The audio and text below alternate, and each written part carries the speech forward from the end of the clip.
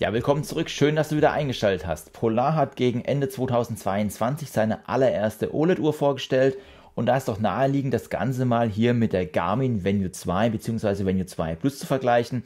Das ist quasi so der direkte Konkurrent zu der Polar Ignite 3, was jetzt zumindest hier im Bereich der Sportuhren angeht. In diesem Video möchte ich euch ein paar Gemeinsamkeiten, aber auch Unterschiede zeigen, was es hier zwischen den beiden Uhren gibt. Vielmehr ist das Ziel, dass du nachher entscheiden kannst, welche Uhr ist für dich am besten geeignet. Was die größte Uhr angeht, kommen beide mit 43 mm daher, nur die Venu 2 Plus ist etwas dicker mit 12,6 mm, während die Ignite 3 eine Dicke von 9,5 mm aufweist. Was das Display angeht, so haben beide ein OLED-Display verbaut. Beide kommen hier mit rund 1,3 Zoll Größe daher und haben eine Pixeldichte von 416 x 416 Pixel.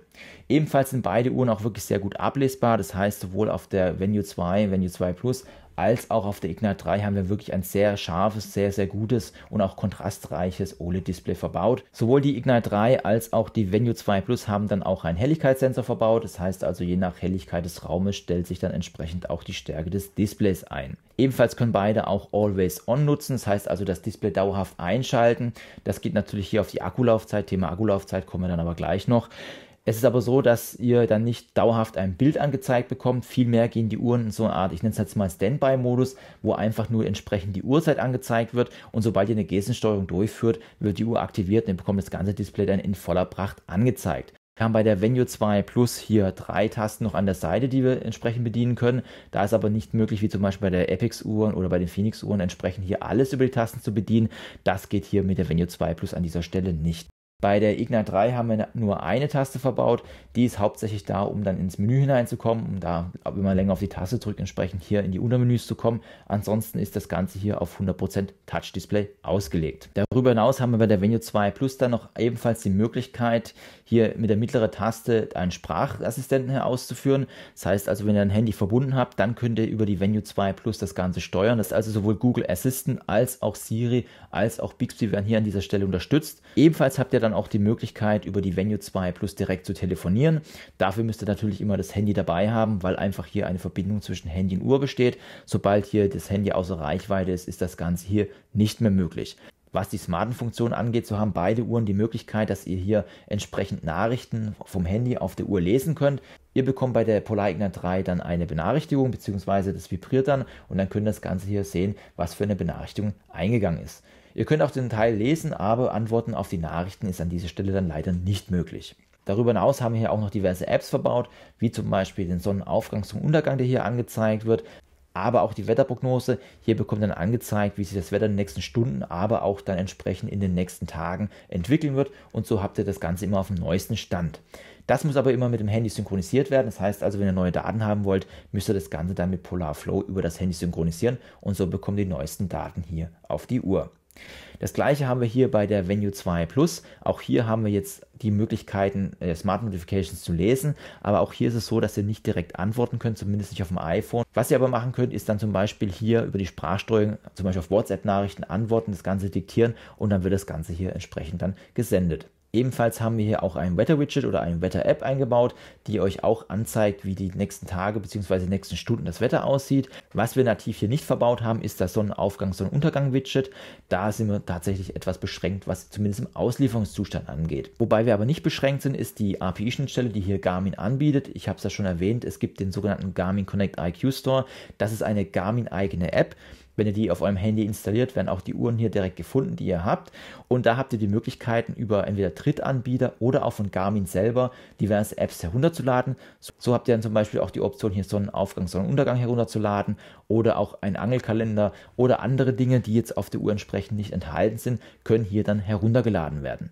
Durch dieses Feature haben wir dann auch Möglichkeiten, hier ganz neue Funktionen auf die Uhr einzuführen, weil beide Uhren unterstützen ja keine Navigation. Das heißt also, auf der Ignite 3 habt ihr keine Navigation, aber auch auf der Venu 2 Plus ist das Ganze nicht vorhanden. Ihr habt aber dann die Möglichkeit, auf der Venu 2 Plus zum Beispiel Komoot herunterzuladen. Das ist eine eigene App von Komoot, die dann die Möglichkeit ergibt, hier auf der Uhr eine Navigation durchzuführen. Das heißt also, wir können hier den Funktionsumfang der Uhr ja deutlich erweitern gegenüber der Ignite 3, die das Ganze hier an dieser Stelle noch nicht anbietet bzw. nicht anbietet. Wenn dich das Thema Komoot-Navigation mit den Venu interessiert, ich habe dazu auch mal ein Video gemacht und das Ganze mal gezeigt und erklärt. Ich verlinke das Video oben einfach mal, dann kannst du es nach dem Video hier gerne mal anschauen, wie das Ganze hier dann aussieht bzw. funktioniert. Ebenfalls bietet der Garmin Connect IQ Store dann auch die Möglichkeit, hier diverse Zifferblätter herunterzuladen.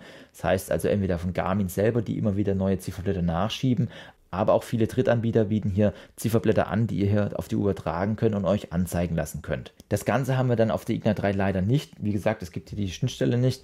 Da müsst ihr dann mit den Zifferblättern zurechtkommen, die hier auf der Uhr vorinstalliert ist. Ihr könnt aber einige Komplikationen auswählen. Also ihr könnt es schon ein bisschen individuell gestalten. Ihr könnt auch mit der Farbe so ein bisschen was machen.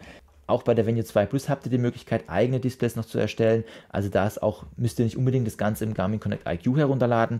Aber auch da ist der Umfang etwas größer als jetzt hier bei der Polar Ignite 3. Was für viele auch oft interessant ist, ist das Thema Musik. Ich persönlich höre auch sehr viel Musik beim Laufen, weil es einfach für mich ja dazugehört. Es gibt Leute, die machen das nicht. Für mich ist es wichtig.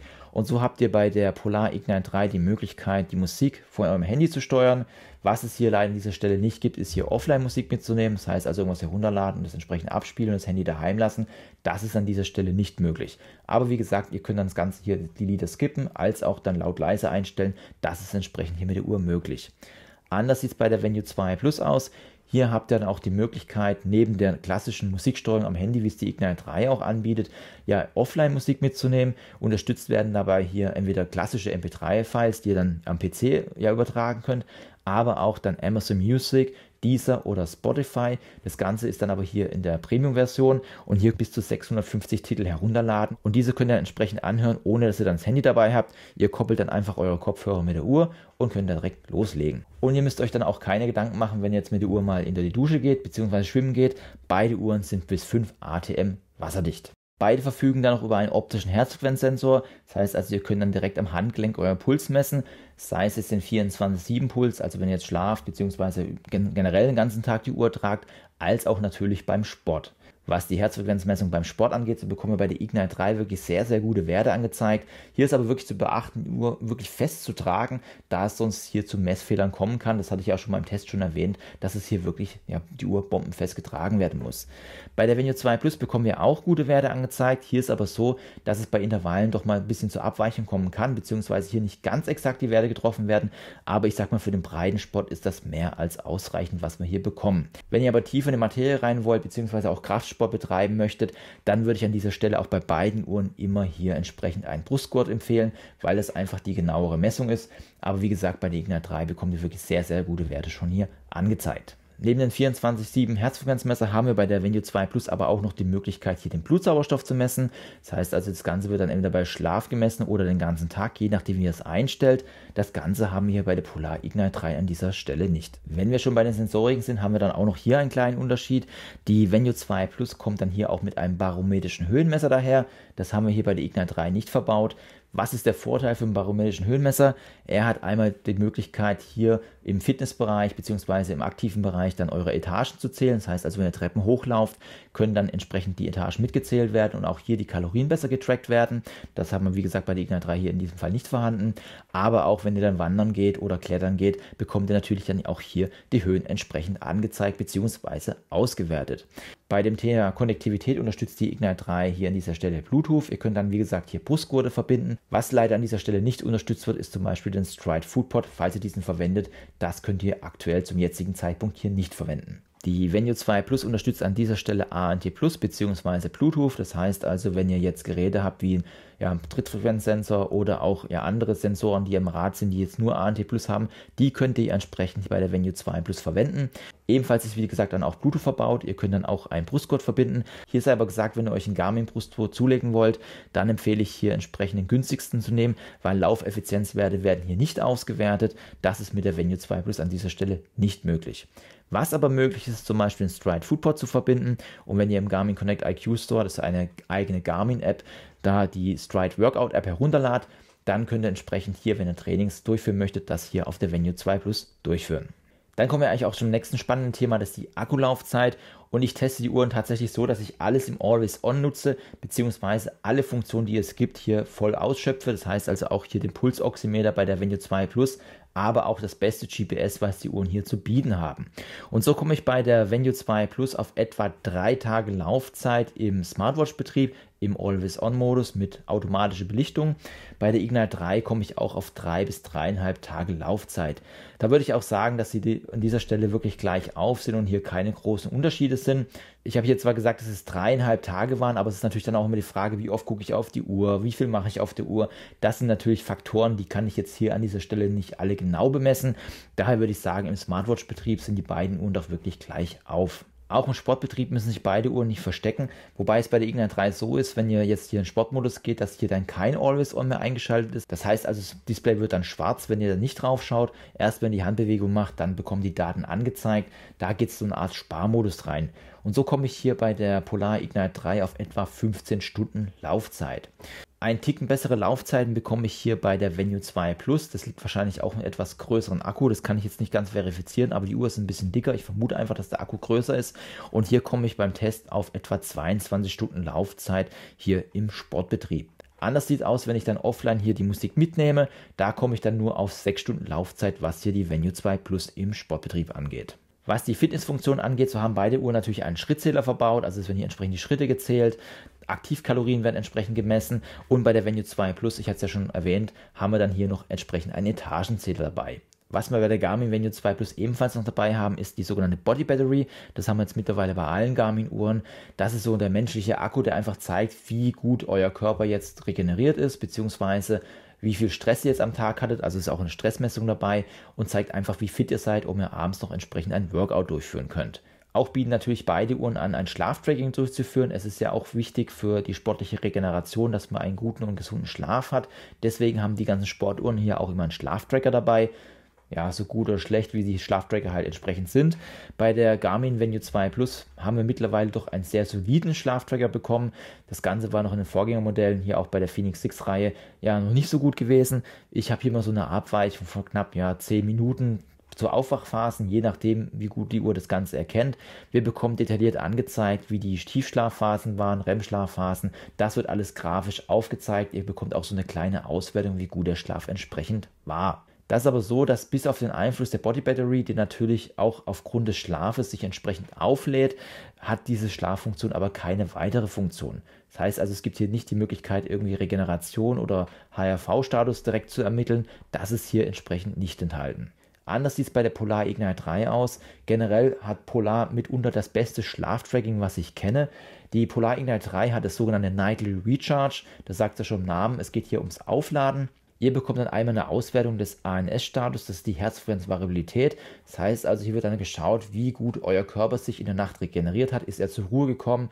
War er jetzt gestresst? Oder hat er einfach durch Workouts irgendwie hier das Ganze nicht geschafft, irgendwie in Ruhe zu bringen und in Einklang zu bringen? Das bekommt er entsprechend hier ausgewertet. Die zweite Option, die es dann gibt, ist dann der Schlafstatus selber, also wann ihr aufgewacht seid, wann ihr eingeschlafen seid.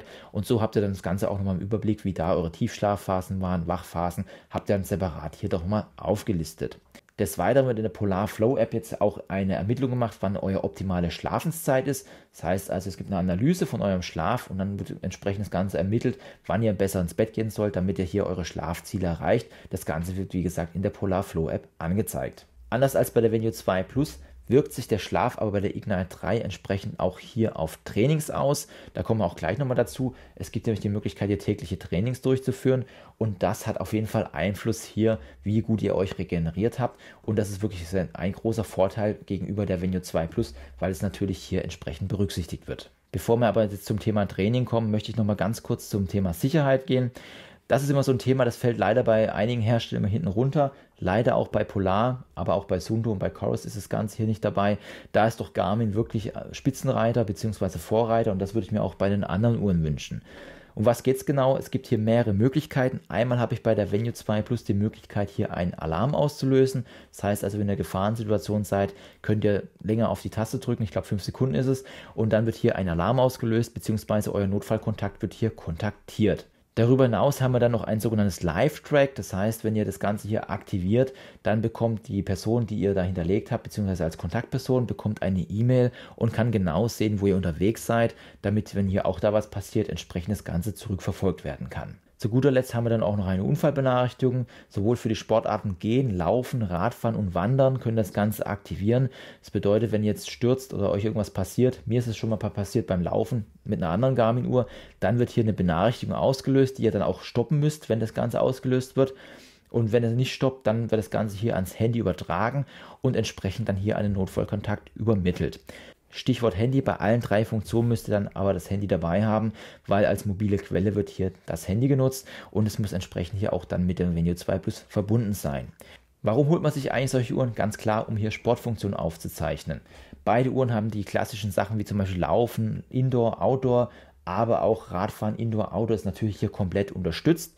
Wir haben bei der Venu 2 Plus auch noch die Möglichkeit, hier zum Beispiel Bouldern aufzuzeichnen oder Indoor-Klettern und da werden auch dann die Höhen gemessen. Es gibt auch die Möglichkeit, Klettern auf der Ignite 3 aufzuzeichnen, aber hier aufgrund des fehlenden barometrischen Höhenmessers ist natürlich nicht die Möglichkeit, hier die Höhen zu messen. Es wird hier rein die Herzfrequenz gemessen, beziehungsweise hier die Anstrengung an sich. Auch beim Thema Tennis oder Wintersport müssen wir bei beiden Uhren nicht darauf verzichten.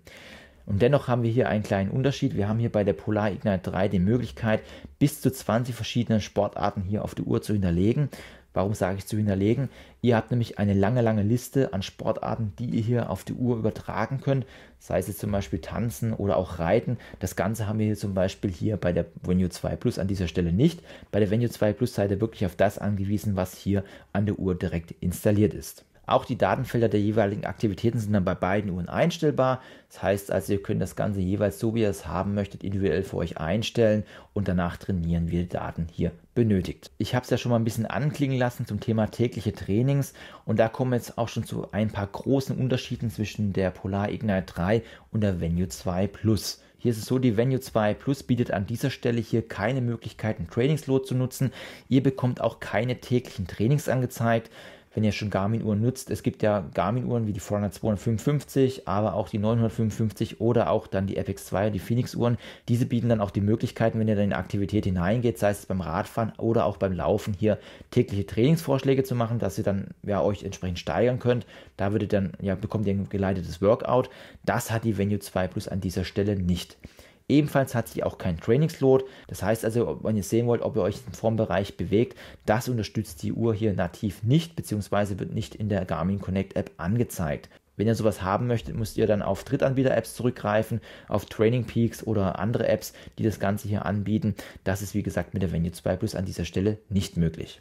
Anders sieht es bei der Ignite 3 aus, die hat gerade im Bereich Training einen deutlich größeren Funktionsumfang. Ihr habt dann die Möglichkeit, hier über ein eigenes Training-Widget zu sehen oder Trainingsload-Widget, wie gut ihr trainiert seid, beziehungsweise ob ihr im positiven oder negativen Bereich unterwegs seid, das heißt also übertrainiert oder untertrainiert oder genau im richtigen Bereich. Das wird auch ganz einfach dargestellt mit der Zahl 1, also 1 ist quasi keine Änderung. Unter der 1 ist dann ein Abbau, über der 1 ist dann ein Aufbau und so habt ihr ganz einfach dargestellt, ob ihr jetzt wie gesagt im Trainingsbereich unterwegs seid. Des Weiteren bekommt ihr dann auch noch tägliche Trainingsvorschläge und es sind aber nicht nur einfache Vorschläge, dass ihr laufen sollt, nein, das Ganze setzt sich zusammen aus Krafttraining, Cardiotraining und Mobilitätstraining. Also wirklich die 3 fundamentale Elemente, die ihr trainieren sollt. Das Cardiotraining ist das klassische Lauftraining, also wenn ihr jetzt Intervalle macht und sowas, das ist das Cardiotraining. Krafttraining ist dann alles im Bereich Core, also einfach auch die Unterstützung des Körpers, damit ihr auch andere Muskulaturen trainiert. Da ist zum Beispiel auch Zirkeltraining dabei, aber auch Fitnessstudios sind da einige Sachen enthalten, wie zum Beispiel Lastzug etc. Und zu guter Letzt haben wir dann noch das Mobilitätstraining. Das sagt dann schon aus, hier werden dann entsprechend dann Dehnübungen durchgeführt oder Dehnungen, um einfach die Elastizität hier zu gewährleisten. Und so bekommt ihr euren eigenen Personal Trainer an die Hand, der euch dann hilft, entsprechend hier euch weiterzuentwickeln. Das heißt aber jetzt nicht, dass ich mit der Venu 2 Plus nicht trainieren kann. Wir bekommen zum Beispiel auch bei Yoga Übungen angezeigt, animierte Videos, die euch zeigen, wie das Ganze funktioniert. Aber auch wenn ihr jetzt Krafttraining machen wollt, da müsst ihr entsprechend dann in Garmin Connect das Ganze hier einstellen und müsst da selber aktiv werden und euch eigene Trainings erstellen. Das ist hier leider etwas beschränkt, beziehungsweise wird hier an dieser Stelle nicht angeboten. Was beide Uhren unterstützen, ist dann aber ein Trainingsplan oder beziehungsweise Trainingspläne. Ihr habt bei der Venu 2 Plus die Möglichkeit, einen sogenannten Garmin Coach zu nutzen. Der bietet euch Trainingseinheiten für 5 Kilometer, 10 Kilometer, einen Halbmarathon an und das Ganze erstreckt sich für Anfänger, also ich möchte die Distanz einfach schaffen, bis hin zu Leistungssteigerung, also das heißt, man ist schon im Bereich unterwegs und möchte einfach mal schneller werden und bekommt hier geleitete Workouts. Das Ganze wird dann auch mit Videos erklärt und so ein bisschen, warum macht man das Ganze. Und man bekommt auch jede Woche so eine kleine Auswertung, ob man jetzt im Trainingsbereich ist, ob man im Zielbereich ist. Und so könnt ihr dann auf jeden Fall euer Ziel erreichen. Ich habe das Ganze mal in einem Blog vorgestellt und habe das Ganze mal im Halbmarathon-Bereich gemacht. Ich verlinke oben mal den Blog, da kannst du mal reinschauen. Da bitte ich aber ein bisschen um Entschuldigung, das war noch ganz am Anfang meiner YouTube-Zeit. Da ist hier und da manchmal vielleicht das Bild nicht optimal, aber da ist das Ganze mal etwas vorgestellt, wie das funktioniert. Auch die Ignite 3 bietet hier Trainingspläne an. Hier habt ihr die Möglichkeit für 5 Kilometer, 10 Kilometer, Halbmarathon, Marathon das Ganze durchzuführen. Anders als jetzt bei der Garmin-Uhr bekommen wir aber auch hier, das setzt sich natürlich fort, wie schon bei den täglichen Trainings, einen kompakten oder kompletten Trainingsplan, der alle Aspekte mit aufnimmt. Er nimmt den Cardio-Trainingsbereich auf, er nimmt aber auch das Krafttrainingsbereich auf, aber auch dann die Mobilitätsfunktion. Und hier ist es auch so, dass wenn ihr einen Trainingsplan ausgewählt habt und jetzt entsprechend ein Mobilitätsworkout kommt oder ein Krafttrainingsworkout, das Ganze wird dann nochmal in Videos gezeigt, wie das funktioniert und könnt dann nebenbei mit den Videos trainieren, um entsprechend da euer Ziel zu erreichen. Ein weiterer Aspekt ist natürlich bei der Trainingsaufzeichnung auch das Thema GPS. Beide Uhren haben die Möglichkeit, GPS, GLONASS und Galileo zu nutzen. Bei der Venu 2 Plus müsst ihr euch aber entscheiden, ob ihr GPS und GLONASS nutzt oder GPS und Galileo. Alle zusammen funktioniert an dieser Stelle hier nicht. Aber auch hier bekommt ihr jetzt schon wirklich sehr, sehr solide Werte angezeigt. Gerade wenn ihr im Wald unterwegs seid, habe ich hier keine großen Abweichungen gesehen. Es gibt Abweichungen gegenüber zum Beispiel multiples GPS, das beste GPS, was man momentan haben kann, aber das ist wirklich nur noch im marginalen Bereich unterwegs. Bei der Polar Ignite 3 habt ihr dann die Möglichkeit, einfach einfaches GPS aufzuzeichnen oder auch alle Systeme. Das heißt, hier wird dann auf alle Systeme zurückgegriffen und hier bekommen wir wirklich ein sehr gutes GPS-Bild. Gerade wenn man auch hier in der Stadt unterwegs ist, im Wald unterwegs ist, bekommen wir wirklich hier sehr, sehr gut angezeigt, wo man unterwegs war. Und auch im Vergleich zum multiplen GPS bekommen wir wirklich hier sehr gute Vergleichswerte. Und da muss ich auch sagen, was das GPS-Bild angeht, bin ich mit beiden Uhren wirklich sehr, sehr zufrieden. Auch beim Thema Distanz, sowohl auf der Startbahn ist die Venu 2 Plus wirklich sehr gut, also die 400 Meter Bahn wird sehr gut angezeigt, als auch bei der Ignite 3, also es ist wirklich exakt. Die Unterschiede entstehen eigentlich nur, wenn man dann in Abschattung reinkommt. Und es ist aber auch so, dass die Venu 2 Plus hier im kleiner 1% Bereich Abweichung hat gegenüber als multiples GPS, beziehungsweise die Ignite 3 bekommt hier auch, das sind als mal 10 Meter Abweichung gewesen gegenüber multiples GPS. Das würde ich jetzt aber hier nicht hoch bewerten, weil es gibt GPS-Abweichung gibt es immer und wie gesagt 10 Meter ist an dieser Stelle hier wirklich akzeptabel. Ja, aber welche Uhr ist jetzt eigentlich für dich geeignet? Bei der Polar Venu 2 Plus ist ja so, dass die knapp 100 Euro teurer ist als auch jetzt die Ignite 3, also das muss man immer im Hinterkopf bewahren. Ist natürlich hier ein barometrischer Höhenmesser verbaut, ihr könnt mit der Venu 2 Plus auch hier Sprachsteuerung durchführen und auch Musik speichern. Das sind natürlich zusätzliche Funktionen, die ich jetzt nicht bei der Ignite 3 habe. Ich habe auch die Möglichkeit hier den Connect IQ Store zu nutzen. Das heißt also, wenn ich meine Uhr hier funktionell erweitern möchte, da habe ich auf jeden Fall die Möglichkeiten. Das bieten aber mittlerweile alle Garmin-Uhren an und ist jetzt kein Alleinstellungsmerkmal der Venu 2 Plus. Wenn ihr sagt, ich möchte jetzt nur einfache Trainings aufzeichnen, möchte eine schöne Fitnessuhr haben, die jetzt vielleicht auch mehr zu individualisieren ist, dann ist auf jeden Fall die Venu 2 Plus eine sehr gute Wahl. Und ihr könnt das Ganze dann auch mit der Navigation erweitern und bekommt natürlich hier nochmal ein paar Funktionen mehr. Wenn ihr jetzt aber sagt, mir ist es aber Sport wichtig, Trainingspläne sind mir wichtig und auch tägliche Trainingsvorschläge und auch ein Trainingsload, da ist auf jeden Fall die Polar Ignite 3 die bessere Wahl. Gerade das Bereich tägliche Trainingsvorschläge finde ich hier wirklich sehr stark umgesetzt, weil auch alle Funktionen mit dabei sind, also Core-Training, aber auch Cardio und auch Mobilitätstraining. Ist auch sehr interessant für Anfänger, die vielleicht nicht so ganz im Thema drin sind und sich jetzt überlegen, okay, ich möchte in Laufen einsteigen. So werden alle Aspekte auf jeden Fall trainiert und so habt ihr eine solide Grundlage, hier den Sport durchzuführen. Jetzt müsst ihr natürlich für euch entscheiden, welche Aspekte sind für euch wichtig. Was ist das Alleinstellungsmerkmal, was für euch entscheidet, welche Uhr ihr nehmt, ob ihr Polar Ignite 3 nehmt oder Venu 2 Plus? Das habe ich jetzt mal versucht in diesem Video hier vorzustellen und ich hoffe, ich konnte dir an dieser Stelle weiterhelfen. Wenn dich noch mehr zum Thema Garmin interessiert, ich habe hier oben mal eine Playlist, da kannst du mal reinschauen, das ist alles so rund um Garmin. Da ist auch der Test der Venu 2 Plus, beziehungsweise wenn dich mehr zum Thema Polar interessiert oder auch tägliche Trainingsvorschläge oder auch den Test der Ignite 3, ich habe oben auch eine Playlist rund um Polar, da kannst du mal reinschauen, da ist alles dabei. Und wenn du neu auf dem Kanal bist, ich habe unten auch meine Best-of-Playlist, da kannst du auch mal reinschauen, da siehst du, was auf dem Kanal sonst so alles stattfindet. Ich würde mich natürlich freuen, dich hier auf dem Kanal wieder begrüßen zu dürfen. Ansonsten bedanke ich mich für deine Zeit. Tschüss, bis zum nächsten Mal.